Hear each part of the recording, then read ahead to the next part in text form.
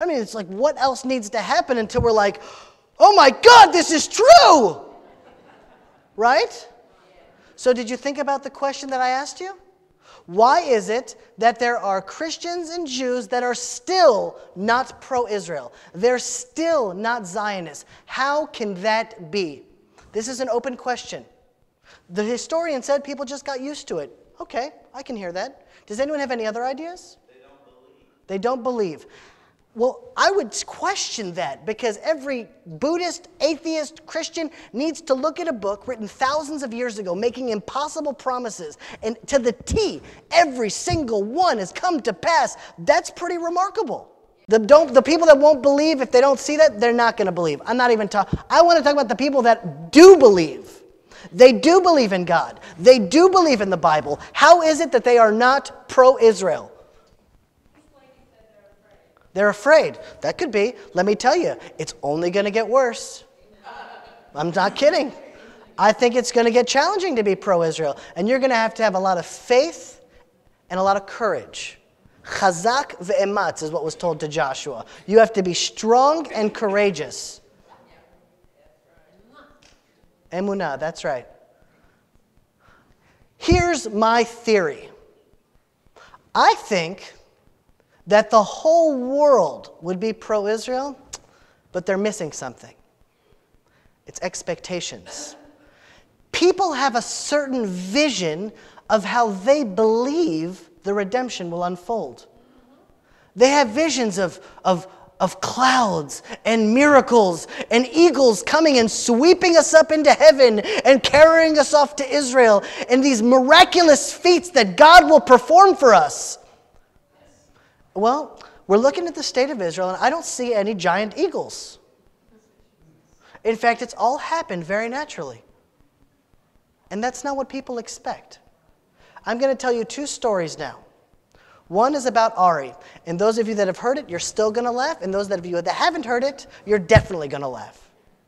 Ari is my co-host. He's my best friend. I love him dearly. We're best friends. We do everything together. We're learning partners together, radio show, television show. We pray together. We're everything together. He's about this tall and this big. He is much bigger than me. He's stronger than me. He's tougher than me. But 30 days out of the year, I am his commander. Ari's from Houston, Texas, and once he finished high school, he picked up and said, I'm moving to Israel. I'm enrolling in the IDF. I'm going to be a part of the first Jewish army since the times of King David. He was idealistic. He had a vision. He was led prophetically. Prophetic direction. That's what this country needs. He picked up and moved to Israel, and his Hebrew wasn't that great. Well, his first day in the Israeli army is basic training. To give you a little bit of background about what basic training is, try to imagine taking high school boys, they're wild, they're irresponsible, and converting these wild Indians into soldiers. That's what happens in basic training. The discipline is like nothing you would ever see anywhere else other than the IDF in basic training. You don't see your commander's eyes for the first few weeks. They put their hats down low, so you're talking. It's as if you're talking to, they're not human, they're robots. There's such distance between your commanders. Ari's first day in the IDF, there's a Mizdar Machlaka, which means you meet your officers for the first time. His first day in the IDF, God bless him, Ari was late. Late. It wasn't his fault because he's what's called a lone soldier. A lone soldier means that he has no family in Israel. He left his family in Houston, picked up and moved to Israel, and the army now needs to take care of this boy. Who's going to do his clothes? Who's going to laundry and Shabbat? And what's he going to do when he leaves the army? So he was meeting with the secretary to make sure that he would have a place to be, and that the army takes care of lone soldiers. It wasn't his fault, but nonetheless, he was late. Everyone is standing at attention. Everyone is in their first day. Everyone is terrified, of course. No one is moving. The commanders are standing. The whole unit is standing. Ari comes running across the base. People from the side of their eyes are seeing this big guy come and running. His gun is clanking. He comes running in. He's terrified. And he says, I'm so sorry. Excuse me. Slicha shani mechoar. I'm so sorry. Excuse me for being mechoar. In Hebrew, though, me'uchar is late. Me'uchar is late. Mechoar is ugly. So his first day in the IDF, Ari says, excuse me, sir, I'm sorry for being so ugly.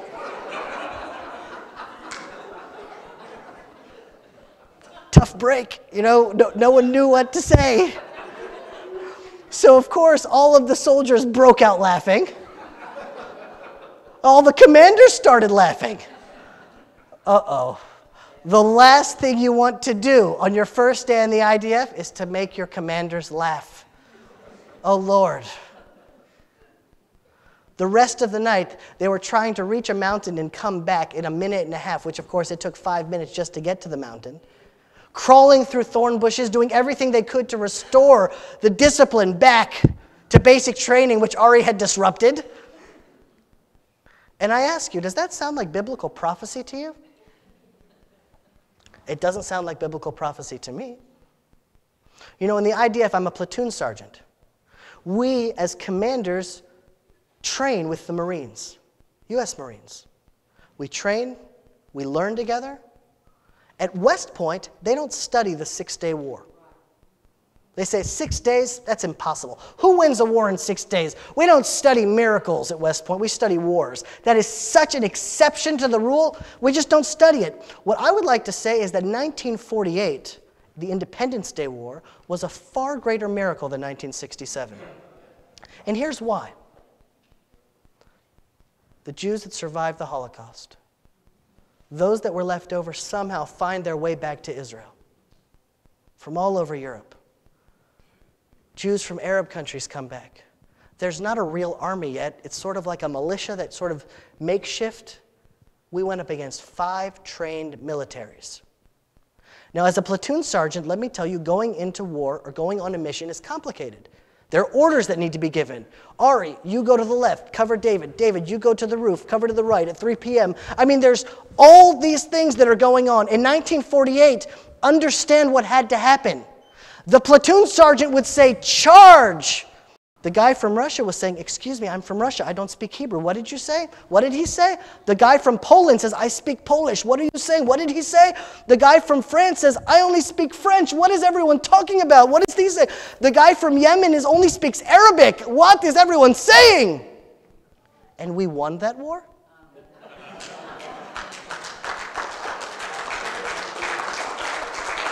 It's impossible. That's a miracle. It's undeniable. A band of Holocaust survivors that couldn't communicate with each other against 5 trained militaries. And we won that war? It's a miracle. But there were no eagles. There were no clouds. It took faithful Jews to tighten their boots, put on their vests, get their guns, and go out to battle. That's the difference. I'm going to tell you another story. This is the story of my family. At the end, I'm going to ask you, does that sound like biblical prophecy to you? My father was born in Jerusalem. His grandfather was born in Russia. When my grandfather was 15 years old, he walked from Russia to Israel. It took him a year and a half, 1916. I think about what people today, when they're 15 years old, what they're doing and what my grandfather did. It's like another generation. But life in Russia was so bad for Jews. The anti-Semitism, the hatred, Jews couldn't work. My grandfather picked up, left religion, left his religious home, became a secular Zionist, and walked to Israel. Walked. His hope was to maybe one day found what would be the new Jewish homeland. He arrived in Jaffa. He spent the first year of his life draining the swamps of the north. Now, everyone here at Fellowship has been to Israel. That's a mandate of Fellowship. If you have not been to Israel, you are not really a part of this community. Everyone that's been to Israel will tell you the most beautiful place in Israel is around the Sea of Galilee. It's beautiful. It's green. It's lush. The kibbutzim, the vegetation, it's unbelievable there. Before the Jews came back, it was swamp. People died of malaria because of the mosquitoes. It was a desolation. It was swamps in the north and desert in the south. Nothing lived here, just like the movie said.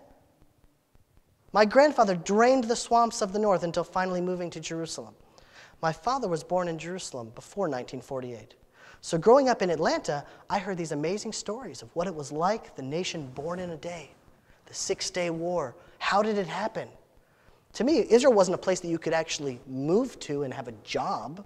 It was like the stories of Abraham, Isaac, and Jacob in my father's bedtime stories. My father finished his service in the IDF at 21. He got on the last ferry to leave Israel. A ferry. He took a boat still. He arrived in New York with $500 in his pocket. His hopes were to go to medical school.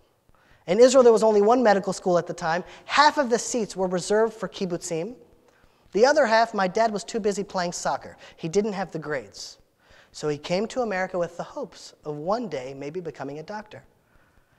With $500, he made one purchase, the Webster's Guide to College Campuses in America. In Israel, I went to law school, rabbinical ordination. Before I went to my institutions, I had a lot of criteria. I wanted to know where the law school was. I wanted to know who my professors were. I wanted to know how many girls studied there. I had a lot of criteria. Wanted to make sure I got a good education. My father bought the book, and he had one criteria. He looked for the cheapest college in America. He found the cheapest college in the United States of America was right outside Alexandria, Louisiana. Alexandria, Louisiana is a small town. Outside Alexandria, Louisiana is a very small town. In the 1960s, it was a tiny, tiny town.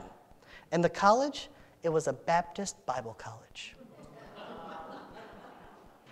So you can imagine a Jew from Israel that had to get on a boat to get there, to go to a Baptist Bible college outside Alexandria, Louisiana in the early 1960s, it was absolutely unheard of. And you know what? Those Christians there loved my dad. They loved him. They supported him. They guided him. They tutored him. They saw it as a blessing to their institution that a Jew from Israel would come and learn with them. They never tried to change him. They never tried to convert him. They just tried to bless him. See, what they did was transform my vision of Christians. Because I don't have a regular Jewish vision of Christians. Most Jews have a baggage of 2,000 years of persecution, of crusades and pogroms, and Hitler talking with the Pope sitting behind him. That's what most Jews have. But these few Christians in the middle of nowhere in Louisiana shifted the course of my life a generation later, offering me a new insight into the Christians, building a heart that I have for the Christian world. My father is an incredibly hard worker. He's still a grandfather of 12, and the work ethic it's inspiring. Every night, till 9, 10 o'clock at night, he's meeting with patients and healing the sick. Sundays to Wednesday nights, every night. Grandfather, still working. You look at his old textbooks, it's unbelievable. Over every other English word is a Hebrew word written in pen. Meaning, my dad sat with the textbook and a dictionary, not Google, and translated entire textbooks of material into Hebrew, just to understand what was written. Never mind studying for the test, just to understand the words. He put in 18 hours a day, 19 hours a day. It's not easy to get into medical school in America either. One fateful Saturday night, his friends come to his dorm and they say, you know, you study all the time. Why don't you come out to the game tonight? And my dad said, well, you know, I have been playing. Well, what game are we going to play? And they said, no, you silly Israeli, we're not going to play a game. We're going to watch the college game. And my dad said, oh, we're going to watch it. Well, I like to watch it. What game are we going to watch? And they said, the college team has a football game tonight. My dad said, football? I love football. I've been playing football my whole life. Because in Hebrew, football, kaduregel, is soccer. So my dad came to the stadium expecting to see a soccer game. And this is how he describes it. I see these big husky Americans with helmets and paddings jumping all over each other. I asked myself, what did America do to soccer? Because he still has an Israeli accent. So he's paying close attention to this new game. And this is how he explains it. I see them kicking this egg-shaped ball through this big H, which we would call a field goal. And the crowd went wild. And my dad sort of looked at them and said, well, it was a Baptist Bible college team. They finally got 3 points on the board. They were very excited. And my dad sort of looked to his friends and said, well, you know, I could do that. And they said, excuse me? He says, well, yes, I've been playing soccer my whole life. I can kick that little egg through that big H. And they said, well, what would an Israeli Jew know anything about American football? I was like, I don't know anything about American football, but I can kick that little egg through that big H. He looks at them and he says, there's not even a goalie. You know, in soccer, there's someone that's trying to stop you. I can kick it as high as I want. I don't have to dribble it. I don't understand this game. So they said, well, let's go down to the field and see if you can actually do that. So Sunday morning, they took him down to the field, put the ball on the 20-yard line. And if you look at old football clips in the early 1960s, kickers used to wear funny-looking shoes. They would shave their toes off, and they would run at the ball straight on like this and kick it like that. My dad put the ball down and stood at it at an angle like they do today. And he came and he swung at it like a soccer ball. And it went right through. They were shocked. They had never seen anyone kick a football like that before, and it went right through. And my dad is like, guys, there's not a goalie. There's no one trying to stop me. Well, they said they must have been lucky. They put the ball on the 30-yard line. The 30-yard line, my dad didn't miss. Put the ball on the 40-yard line. My dad didn't miss. At the 45-yard line, when my dad didn't miss, this is his favorite part of the story, a hush came over the field. We have a secret weapon from Israel. So very soon, my dad became the star of the football team. He was the high scorer. They could never make it in the end zone, but now they didn't have to. Make it halfway down the field, let my dad kick a field goal. And that's exactly what they did. And you wouldn't believe the stories that my dad has. It was Yom Kippur, but it was the playoffs. My dad is fasting. The sheriff and 4 police cars are waiting outside the synagogue with sirens, waiting to take my dad from the synagogue to the football field. How could they play without their highest scorer? Well, until today, every Sunday night or every Monday night, 1 o'clock in the morning, 2 o'clock in the morning, because there's a time difference, you can bet that me, my father, my 2 brothers are watching the Atlanta Falcons game religiously. Until this day. Because we say, thank God for American football. With American football, my father got a full paid scholarship to Oklahoma University Medical School.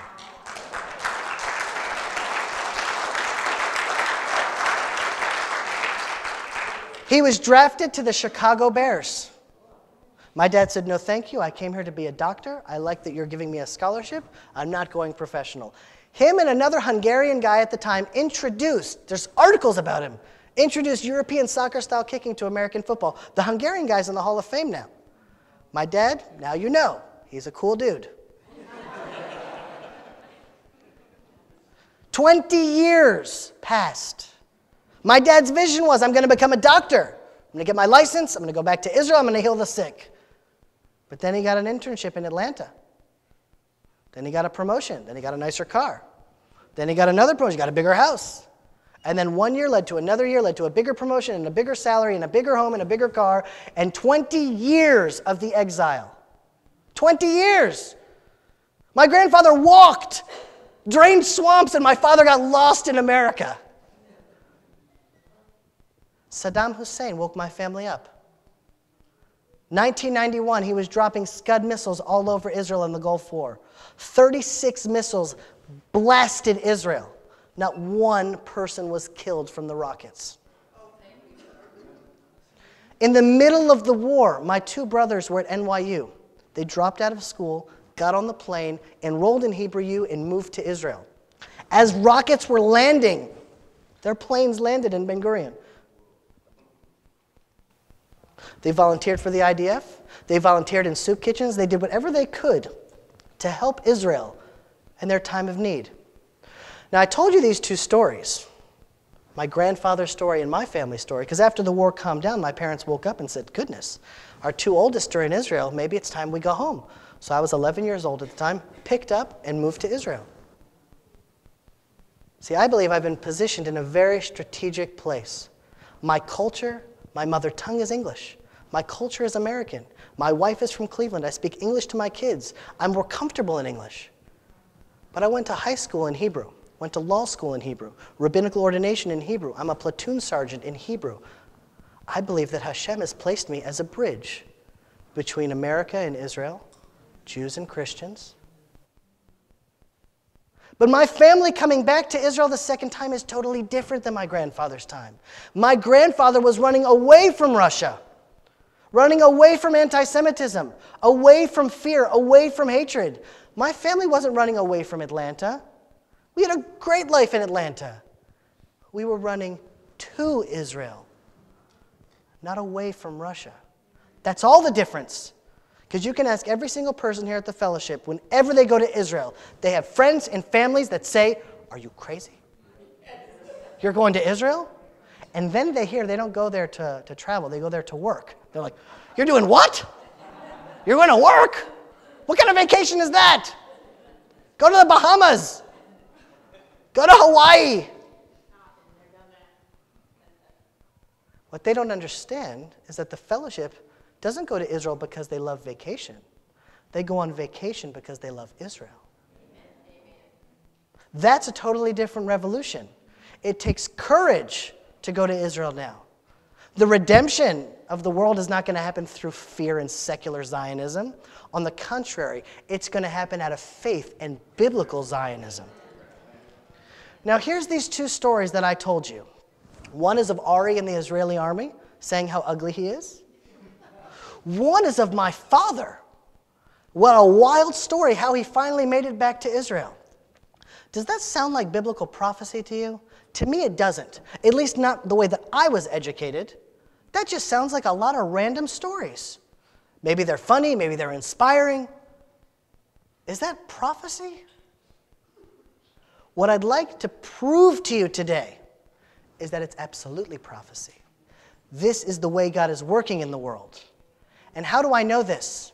I know this from a beautiful book that God gave us. And it's a book within a book. It's the book of Ezra. All of you that have a Tanakh with you, a Bible with you, what I'd like you all to do is to, or an iPhone or a BlackBerry, is to open up to the book of Ezra. Now what I'm going to do tonight is I'm going to give you just enough to really water your taste buds. It's going to enlighten you guys. This teaching is so important.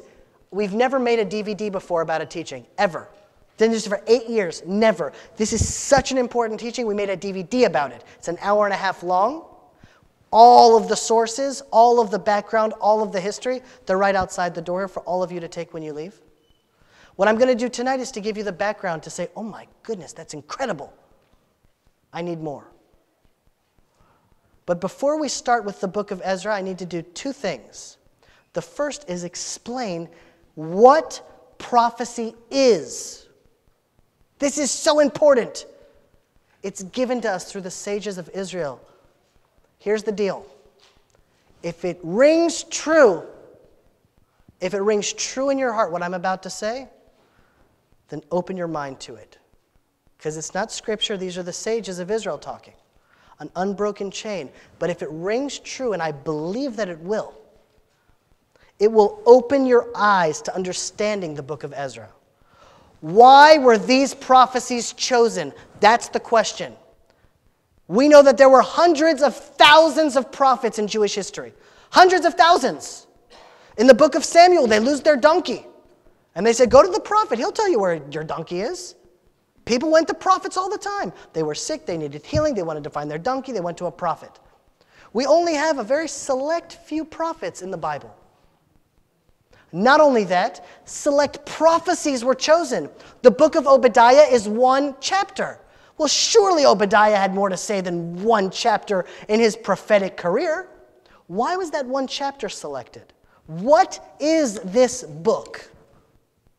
We're told through an unbroken chain from the prophets all the way until today.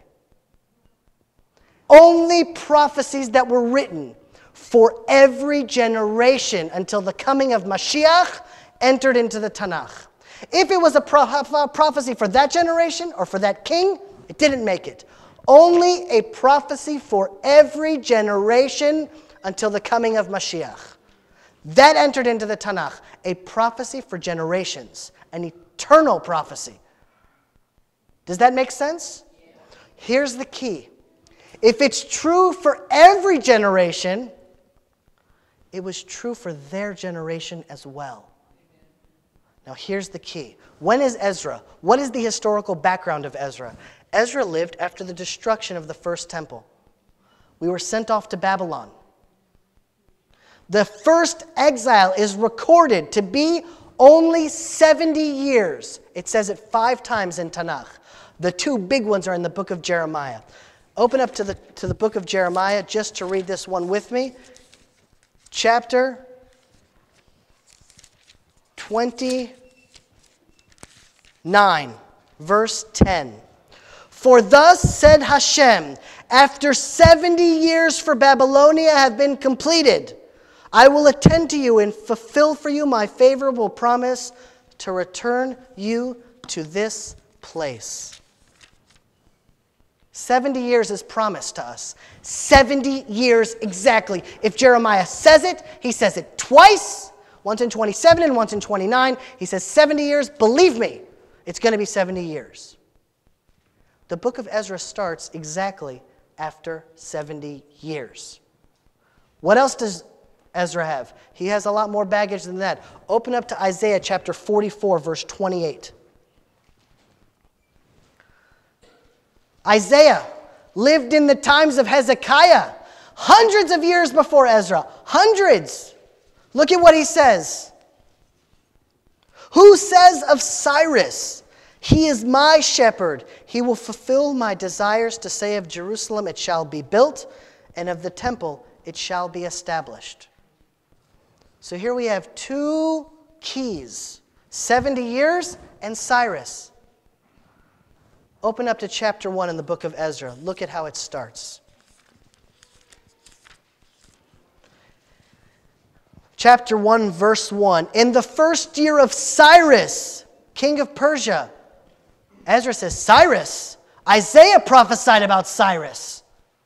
He said Cyrus is the one that's going to restore us to Jerusalem. Upon the conclusion of Hashem's prophecy by the mouth of Jeremiah. Here we have it. Understand the mindset that Ezra is in now, people.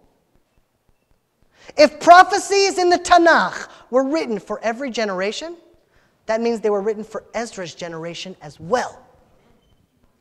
So what Ezra is writing, it's an autobiography. It's his story of the return to Zion after the first exile. He writes about his hardships, his challenges, his highs, his lows, written with divine inspiration. Specific stories were selected as signs for us in our generation. In fact, Ezra believed that he was the first potential fulfillment of all of the prophets before him. All the Isaiah, Jeremiah, Ezekiel, Amos, Hosea, all of them. Ezra believed that this was the first time all of those prophecies could come to pass. A house of prayer for all nations, Isaiah wrote. Ezra built a house of prayer for all nations. Ezra, hundreds of years later, it was destroyed in another exile. But as far as Ezra was concerned, he was going to usher in the redemption. So what is the book of Ezra? It's one of the most overlooked books in all of the Tanakh. It's at the end. People don't understand it. It seems irrelevant. It's not so inspiring. It's literally a map. It's a blueprint of how Ezra saw those prophecies coming to pass. Why do we have it today? Because if it happened in Ezra's time, it could happen exactly in our time. So now let's look it up into the book of Ezra, and what you will see will absolutely dazzle you. Now that you have the right glasses, no one will be voting for Obama this time.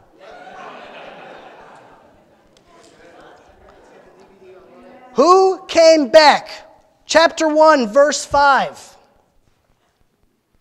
So the heads of the families of Judah and Benjamin, and the priests and the Levites, with all those whose spirits God had aroused, got up to ascend to build the temple of Hashem, which is in Jerusalem. The book of Ezra tells us the people that come back, God had aroused their spirits. They were ideologues. They believed in their return to Zion. They were zealous. They were inspired individuals. God inspired them. Here's a trick. If you open up to Ezra chapter 9, the entire chapter, Ezra is battling intermarriage. Intermarriage. Ask any Jew. Intermarriage, that's the bottom of the barrel. You can wear this kind of kippah, that kind of kippah, this kind of tzitzis, that kind of Shabbos, this kind of kosher. You marry a Buddhist, you broke the chain. Your grandchildren will not be Jewish. That's the bottom of the bottom. On one hand, the people that came back were inspired. On the other hand, they're secular. They don't care to marry non-Jews. Isn't that unbelievable? How many people have heard the argument, Israel cannot be the fulfillment of biblical prophecy? You know why? It's a secular country, founded by secular Zionists.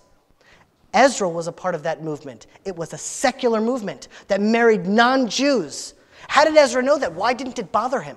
Why didn't it bother Ezra? He's writing this down in the Holy Scripture, and he's telling us that the people that returned were marrying non-Jews. They were secular. How did he know? Where would his confidence come from? If we open up to Ezekiel chapter 36, you'll see.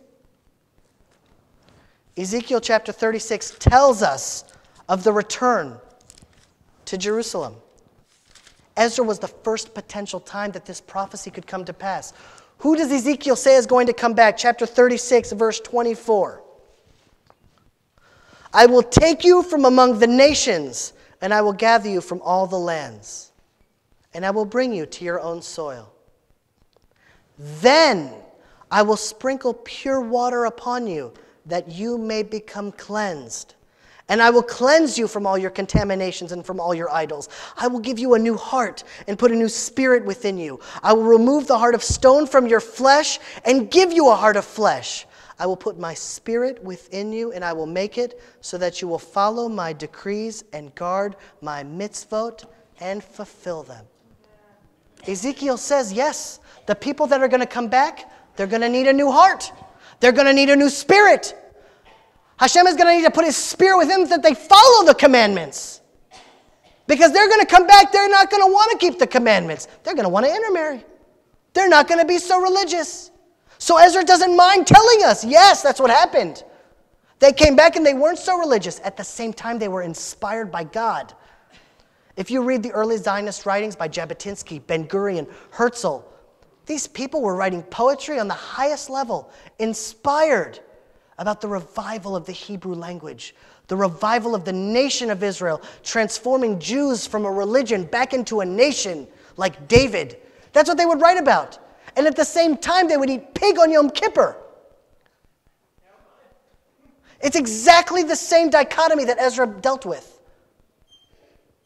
And it didn't bother Ezra, because that's what Ezekiel said would happen. People that say that Israel is a secular country, it can't be, don't know Ezekiel, because they're supposed to come back, and then there will be a spiritual revolution.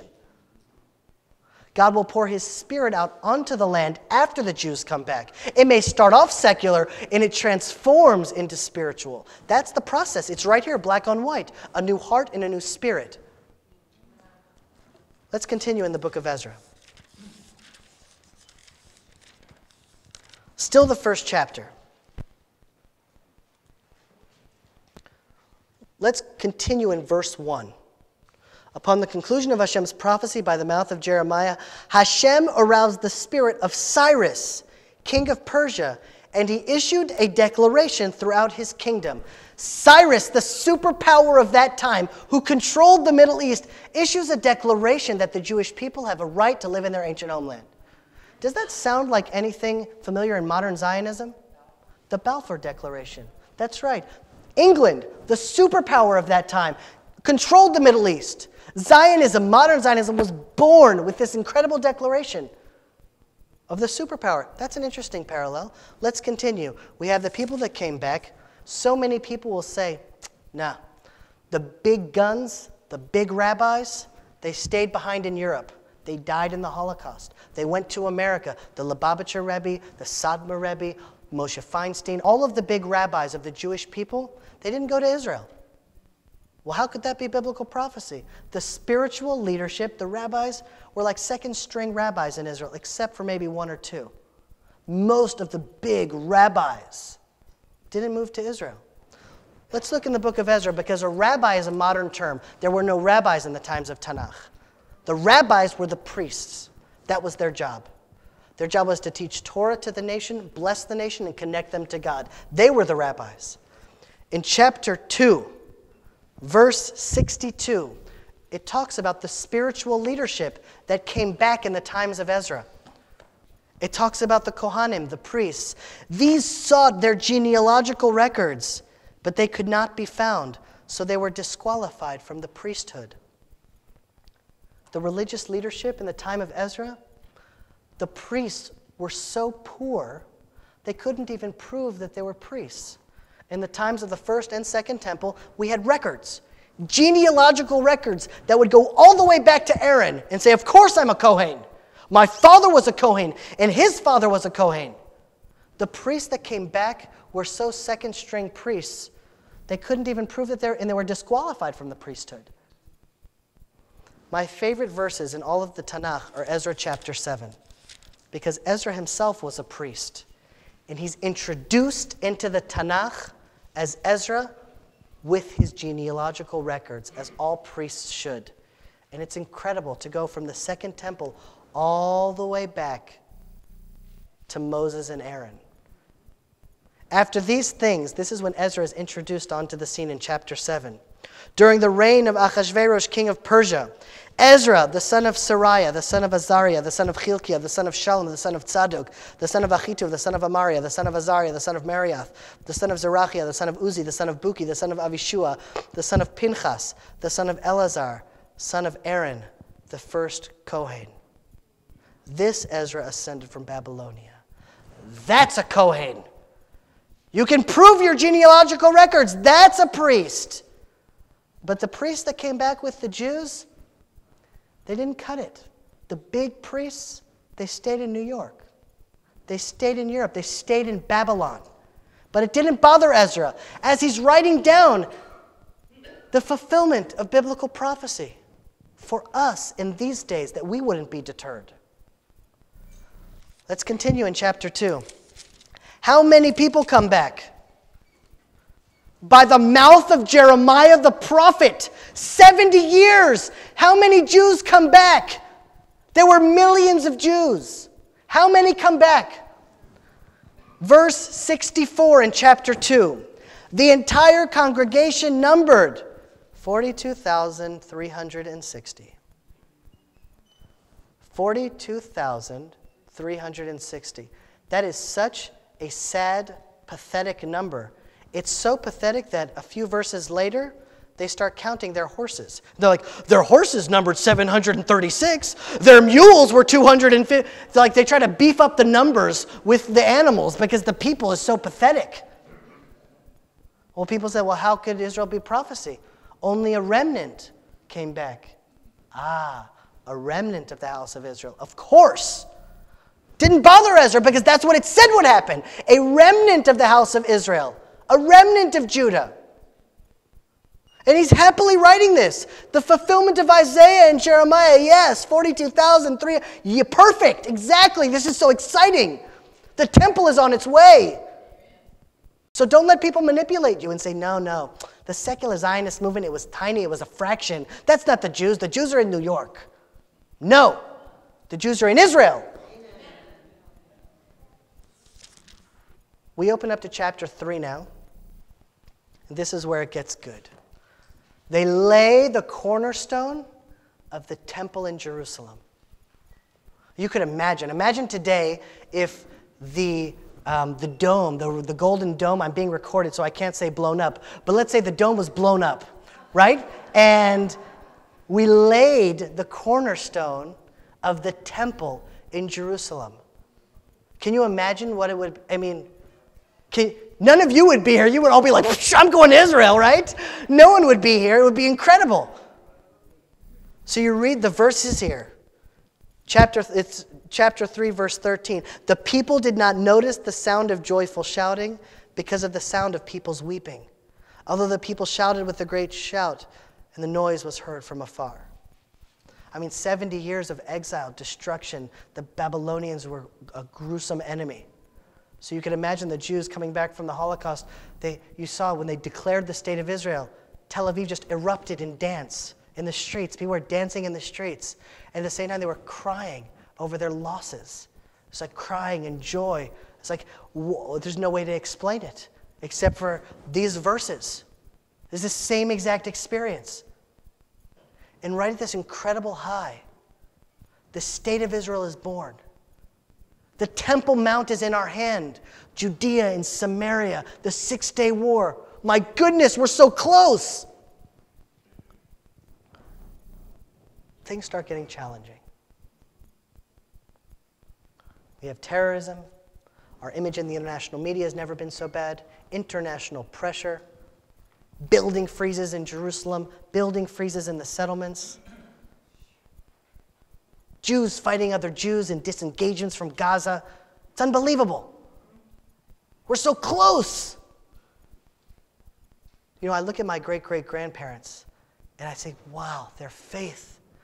How did they stay Jewish? What? It was been so easy to just become American or become Russian and just assimilate. Wow.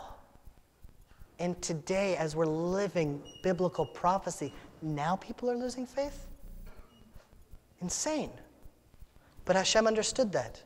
And that's why we have the book of Ezra. Let's open up to chapter 4 and see what happens after the great building.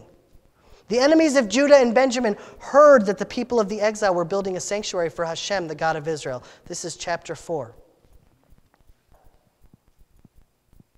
They approached Zerubbabel, who was a descendant of King David. He was going to be the king. And the heads of the families and said to them, "Let us build with you, for like you, we will seek your God. Let's make peace. Let's build together. Let's sign a peace agreement." Just a verse later, they start killing us. Isn't that interesting? And listen to what they say. "It is to him that we have been sacrificing since the days of Esarhaddon, king of Assyria, who brought us here." The enemies of the Jews in the land of Israel, when the Jews were exiled from the land, the king of Assyria brought in another nation, and that's how he assimilated everyone. So the people of the land are saying, "Excuse me, Jews, you were in Babylon. This is our land now. Let's make peace." And then they start to kill us. Let's see what happens. Verse 4. "Then the people of the land weakened the hands of the people of Judah and frightened them from building." In Hebrew it says, "Umevahalim otam," and they frightened them.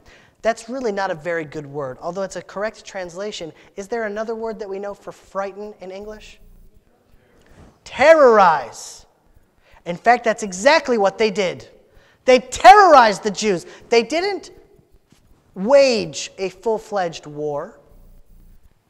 It was one Jew stabbed, then ran back into the village. One Qassam rocket dropped. Not a full-fledged war. Terrorized them. One at a time. The same enemy, with the same claim to the land, using the same tactics of terror. It's unbelievable. Ezra's writing it all down, and we're living it today.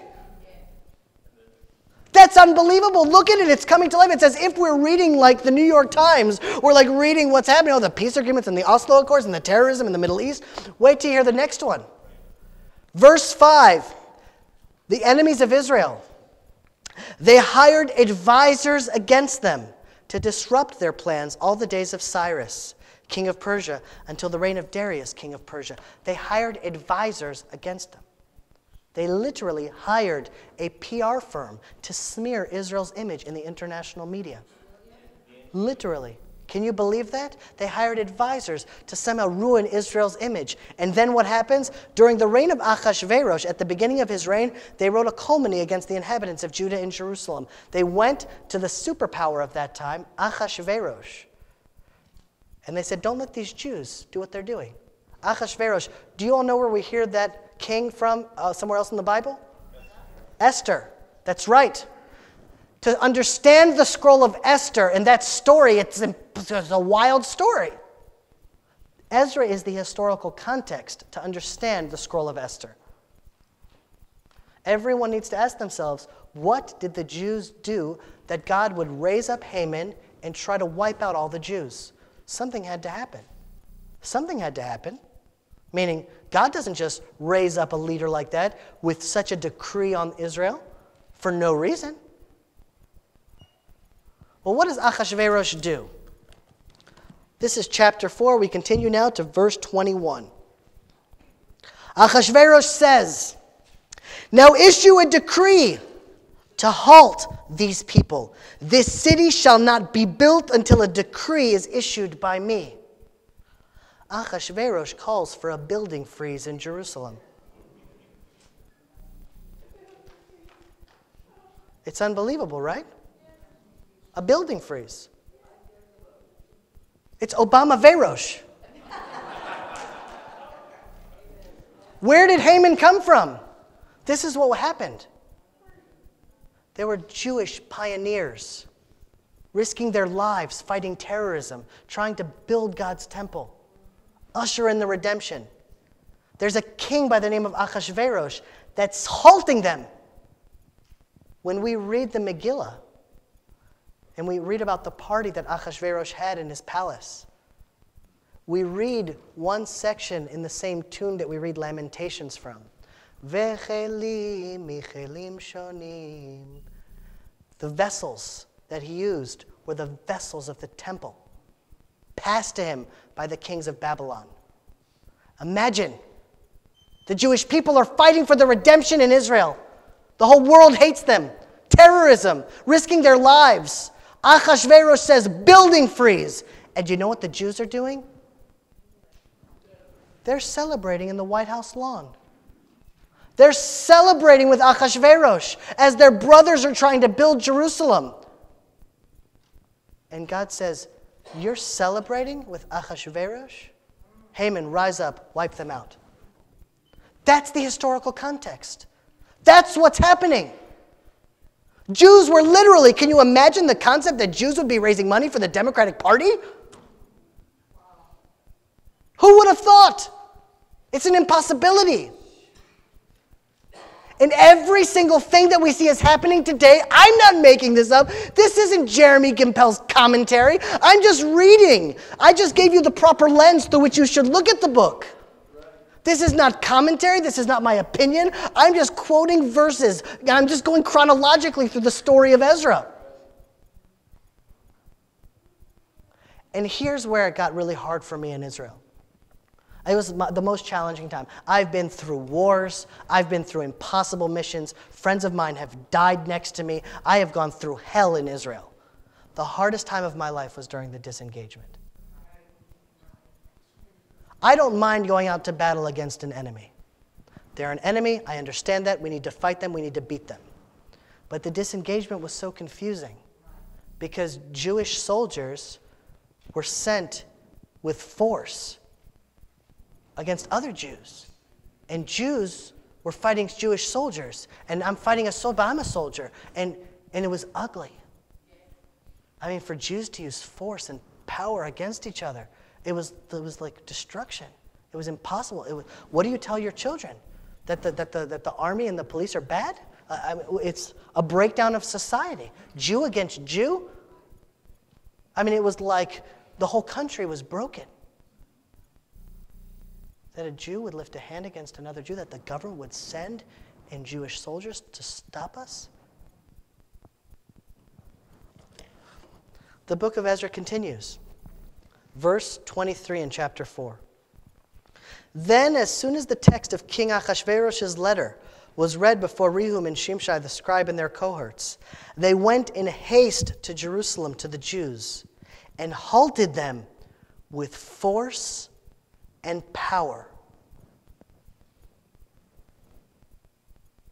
Because you can imagine what happened. The Jews that were in Jerusalem, they're like, I don't care what Obama Verosh says. I'm building the temple. And the political leadership said, no, you're not. I'm sending in soldiers, and I'm going to halt you with force and power.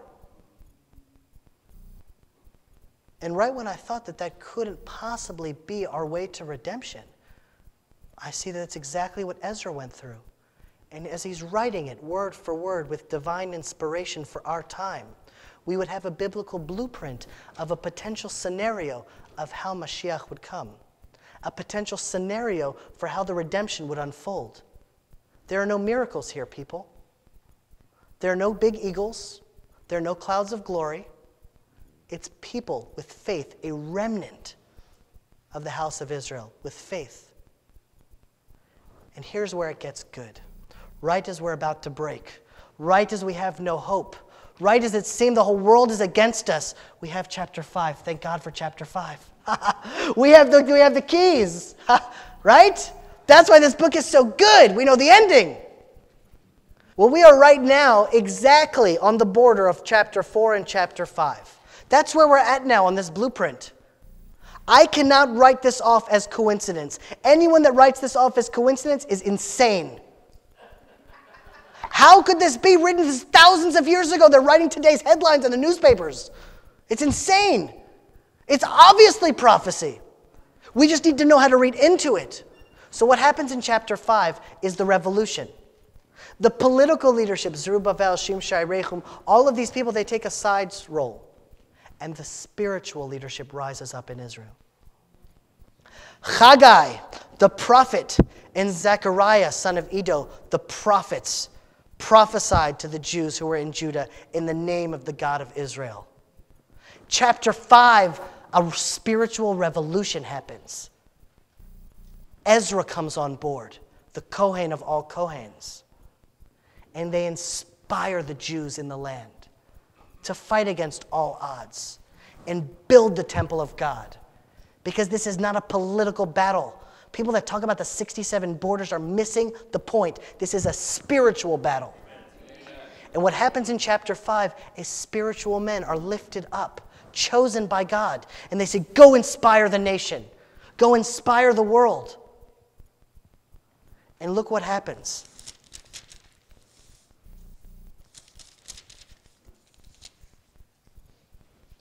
In chapter 6, the temple is constructed. They're building the temple, and they celebrate the first Passover. This part, folks, is for you. Get ready. Verse 15. This temple was completed by the 3rd day of the month of Adar during the 6th year of the reign of King Darius. Verse 19. The people of the exile brought the Passover offering on the 14th day of the month. Verse 21. If you don't look for it, you'll just miss it. The children of Israel who had returned from the exile ate it, together with all those who had separated themselves from the defilement of the nations of the land, to join them and to seek Hashem, the God of Israel. Look at what happens in the times of Ezra. Not all the nations, those that choose to remove themselves from the defilement of the nations and attach themselves to Israel. They come and they celebrate Passover in the temple of God together with the Jews. Is that unbelievable? Because I know that's what this pastor has been teaching. That's what this pastor has been teaching. That's what this church has been teaching. And what I want to tell you is that this is what the Bible is teaching. How does Ezra know this? How did he write this? Where is this seen? If there is one verse from all of the Tanakh that I want you to remember and then engrave in your brains, that whenever there are any doubts, whenever there are any wonders, who you are, what you believe, remember Isaiah 14. Everyone say it together. Isaiah 14. Perfect. Isaiah 14 was before Ezra. Ezra knew that something had to happen with the nations. He knew it. And here, lo and behold, he saw it actually materialize in his time. What does Isaiah chapter 14 say? It's at the very beginning. For Hashem will show mercy to Jacob. He will choose Israel again and grant them rest upon their land. The stranger, the non-Jew, the stranger will join them and be attached to the house of Jacob. He knew that there would be strangers that remove themselves from the defilement of the nations and attach themselves to Israel. And as we see, they celebrate the first Passover. They celebrate it together. Is that unbelievable? Ezra had 3 goals when he came to Israel. One was to revive the Hebrew language. After 70 years, it wasn't lost. But listen, 70 years behind the Iron Curtain of Russia, people would forget Hebrew. Babylon was the same. Ezra, the Torah portions, translations, that began in the times of Ezra. He instituted the Torah portions that we study every week. He revived the Hebrew language by teaching them Torah. His second purpose was to spread the law throughout the land, that people would live a godly life. Did you know that today in Israel there is more Torah being studied in the land than ever before in the history of the world? We're literally living in prophetic times. We're expecting eagles and clouds and miracles, and it's not going to happen. We are not looking for the right thing. The book of Ezra is here to teach us that. There is not one miracle here. But as far as Ezra is concerned, that is the fulfillment. Why? It's a higher level of understanding. It's a higher level because when miracles happen, we're spectators of God's miracles. We watch them. Look at what God is doing. What Ezra is saying is that the redemption is not going to be spectators. We're going to be partners with God. We're going to be a part of his miracles. We're going to have the faith to tie up our boots, go out to war. We're going to have faith to do things that we've never done before and leave the defilement of the nations and attach ourselves to Israel. That takes faith. That takes courage. People will ridicule you. I'm not happy with just pro-Israel. I want the whole deal. That's why I'm here.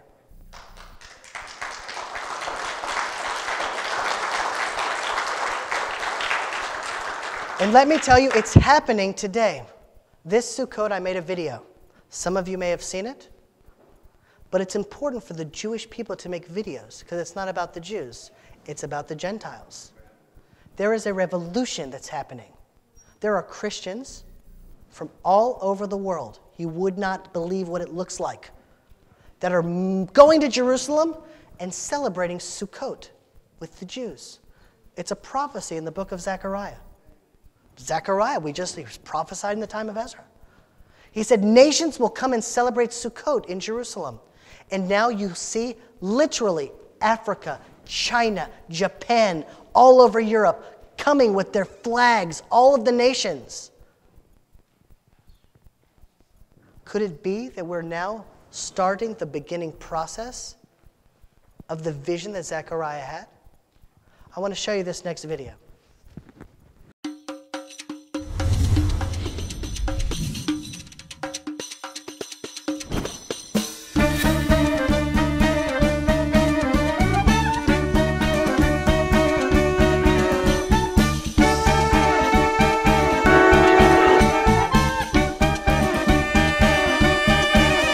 Once a year, the city of Jerusalem turns green and yellow.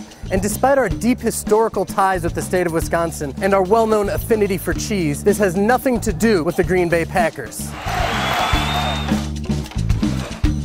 Throughout the city, families build these little booth-like huts that they live in throughout the holiday. They have a citron fruit and a date palm. It's called a lulav and an etrog in Hebrew that we use to worship God on the holiday of Sukkot. To the untrained eye, the overwhelming sensations on the holiday of Sukkot may be so extreme that they may not notice a very curious phenomenon. The Gentiles. Shalom, Goyim. Shalom to you.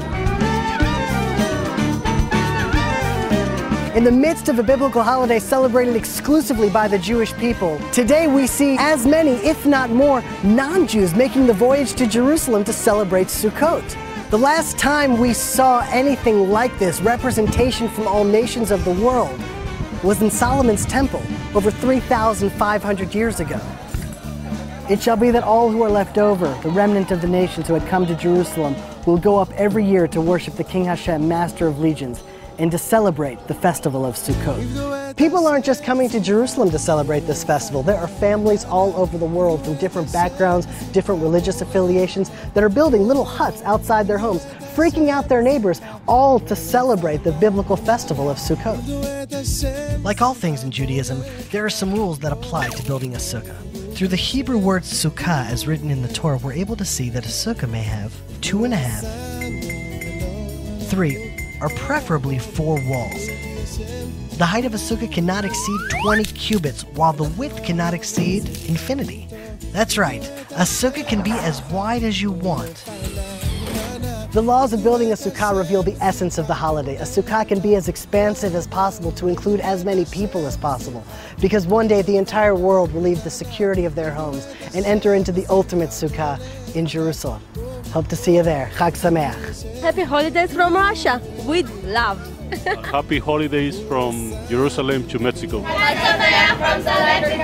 Chag Sameach. Chag Sameach. Chag Sameach. Chag Sameach. Chag Sameach. Chag Sukkot Sameach. Happy Sukkot. עבדו את השם בשמחה, בואו לפניו ברננה.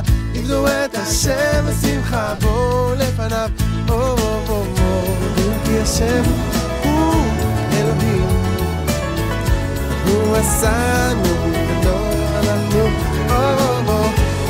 כי השם הוא אלוהים, אנחנו עמו וצאן מרעיתו.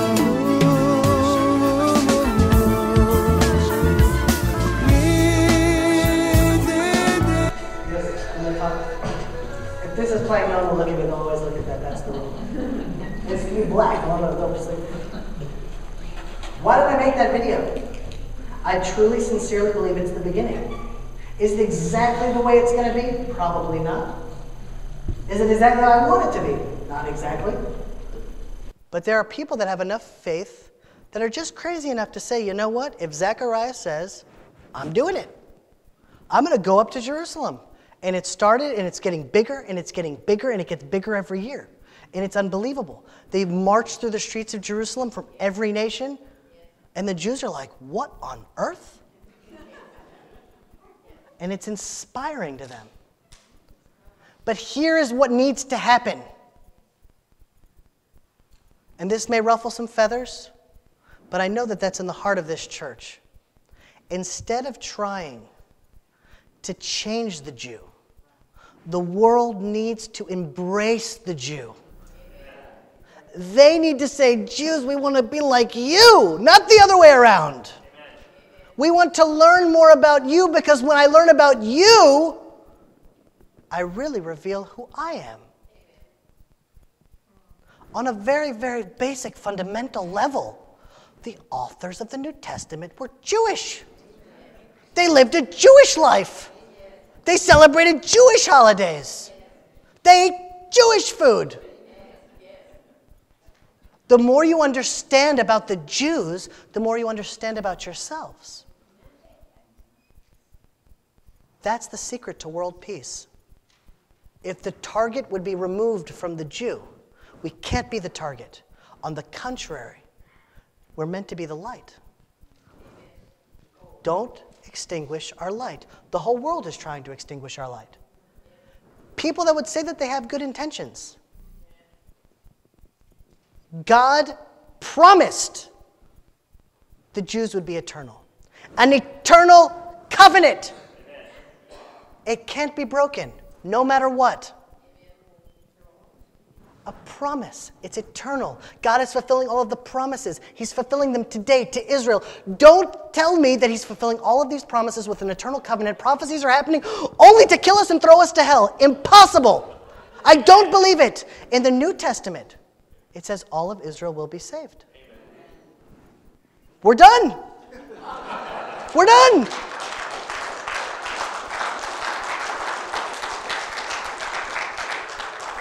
What I'm calling for then is faith, to not try to meddle with the Jews. If the world would stop meddling with us, God has a specific plan for us. He's guiding us. Don't meddle with it. Because you know what happens when they start meddling with our plan? It's not ours, it's God's plan. They say, well, why don't you come to church? Here's a ham sandwich, stay in Orlando. That is not the plan for us. And they have good intentions. Good people. But God made an eternal covenant with us. There's no asterisks. There's no there's no back of the contract. Eternal promise. And the New Testament will be saved. All of us. Don't worry about us. If we could change that, my goodness, do you understand the partnership that could be between Jews and Christians? You don't even understand. I would say things that are so radical, I would get thrown out of Israel. But I'm going to say it anyway. The Jews would build churches. We would build them. We're not a proselytizing religion. That's not what we do. That's not our mandate. We are not meant to proselytize. There are far too many Jews already. We don't want you to be Jews. We want you to be the best Christians you can be. That's the honest truth. We really believe that. A good Christian is going to heaven. If we knew that the guns would never be pointed at us, and it would never flip around and then they're coming after us. If we knew that, there would be a brotherhood. Right now there's a strategic alliance, and I'm not comfortable with it. I'm being honest. Jews and Christians are aligning themselves because it's good for Israel. It's politically wise. Let's watch them here. Let's watch them there. This is good for us now, but let's keep them at a distance. I don't like that. Right? It's uncomfortable. It's weird. Jews feel guilty about it. They're taking money from Christians, and it's like awkward, and it's like weird, and no. If we're not the target, and we go off to Saudi Arabia, they should be the target. They need to learn about love. They need to learn about redemption. They need to learn about the God of Israel. Amen. What a partnership. Do you understand the revolution that could happen? But I know that's going to take... See, this community is very advanced. Very advanced. The cutting edge. You're practically already with us celebrating Passover in Jerusalem. You just happen to be in Orlando or whatever. If you could, you would be there already. But it's your mission to find those that have a heart for Israel and take them to the next level. Because that's the only way there'll be a brotherhood between us. And believe me, I know it in my soul of souls that there is meant to be a brotherhood between us. A brotherhood. Partners. Can you imagine? Partners. Partners in miracles. Because it would take an absolute miracle to bring Jews and Christians, after what we've been through, together. It would take a miracle. But I believe in miracles. So I want to bless everyone today. That you find renewed faith in the Tanakh. That you find inspiration in the Word of God. That you find leadership with the Jewish people. And that you let the Jewish people be the best Jews that they can be. And that you, through the Jewish people, find out who you really are. And celebrate Sukkot with us in Jerusalem. God bless you all. Thank you.